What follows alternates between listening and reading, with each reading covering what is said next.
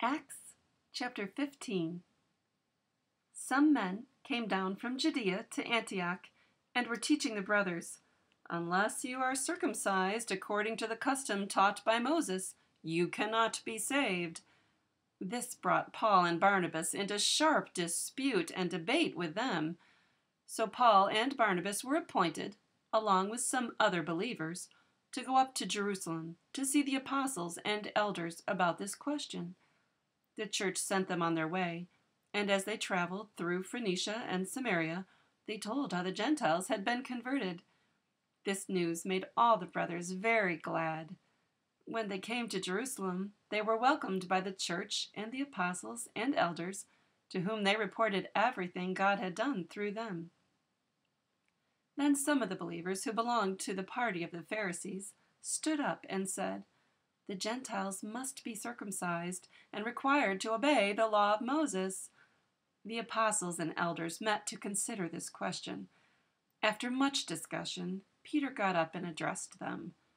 "Brothers, you know that some time ago God made a choice among you that the Gentiles might hear from my lips the message of the gospel and believe. God, who knows the heart, showed that he accepted them by giving the Holy Spirit to them, just as he did to us. He made no distinction between us and them, for he purified their hearts by faith.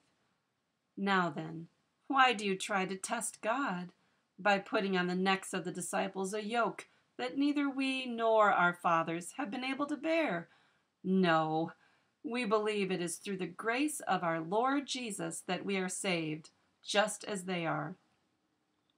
The whole assembly became silent as they listened to Barnabas and Paul telling about the miraculous signs and wonders God had done among the Gentiles through them.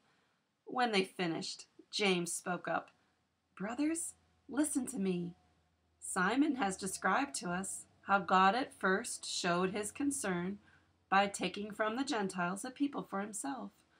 The words of the prophets are in agreement with this, as it is written, 'After this I will return and rebuild David's fallen tent. Its ruins I will rebuild and I will restore it, that the remnant of men may seek the Lord, and all the Gentiles who bear my name, says the Lord, who does these things that have been known for ages.'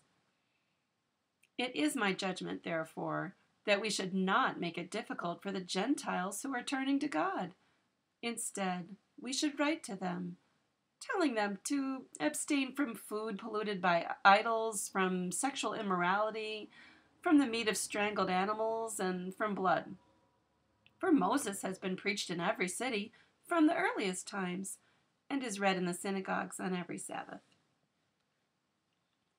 Then the apostles and elders, with the whole church, decided to choose some of their own men and send them to Antioch with Paul and Barnabas. They chose Judas, called Barsabas, and Silas, 2 men who were leaders among the brothers. With them they sent the following letter.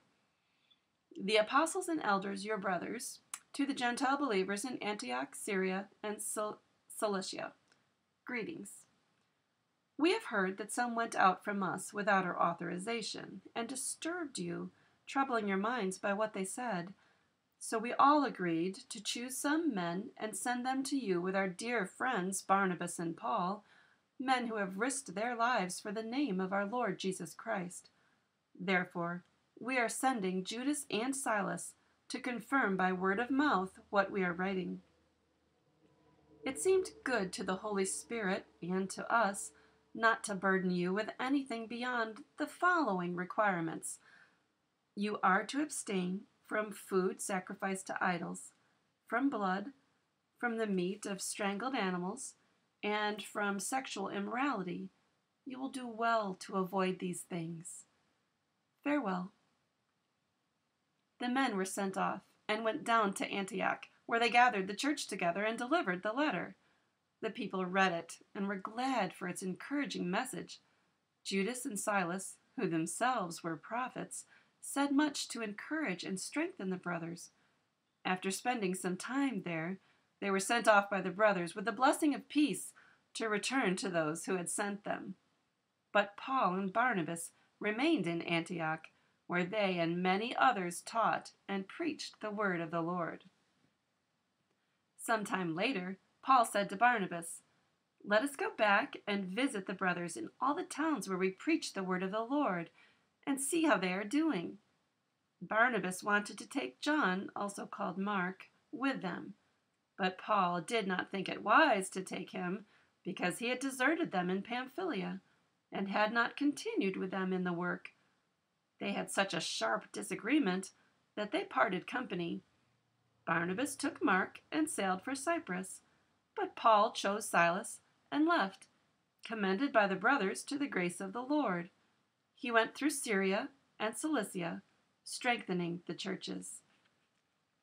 Romans 15:13. May the God of hope fill you with all joy and peace as you trust in him, that you may overflow with hope by the power of the Holy Spirit. Make it a good day.